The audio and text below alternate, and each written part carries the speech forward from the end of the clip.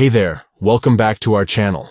In today's video, we'll be providing you with a full guide on how to copy all starred messages on WhatsApp. Let's get started. Step 1. Open WhatsApp on your Android device. Step 2. Tap the three dots icon located at the top right corner of the screen. Step 3.